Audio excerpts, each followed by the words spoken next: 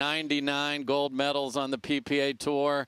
What does a 100th gold medal mean to you if you are able to get that done here in Cincinnati?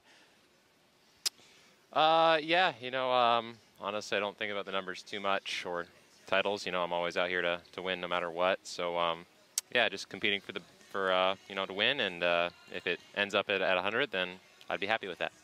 Ben, so I saw you were chatting with yourself a little bit throughout that match. Collin Shick, really good deception on both wings, forehand and backhand. What are you thinking coming into a matchup with a player that is very tough to anticipate and figure out where he's going to go? Yeah, no, I was certainly frustrated with not reading his shots well at all. I kept kind of having to remind myself to basically just hang out in the spot that he likes and make him hit the harder shot because I kept leaning the wrong way.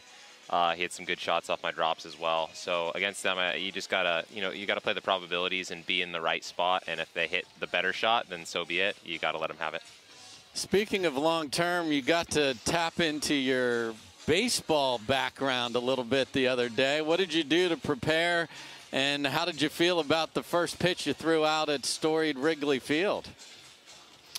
Yeah, you know, I played baseball up until I was a sophomore in high school as a pitcher, so it felt good to be back on a mound again to prepare. I threw baseball once a week before, yeah, going out there, the pitch felt good. It was a little high and inside, gave him a little chin music if there's a batter in there, which I never mind.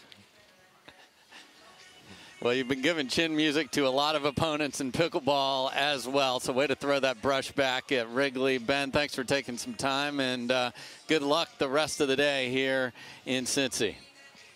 Thank you.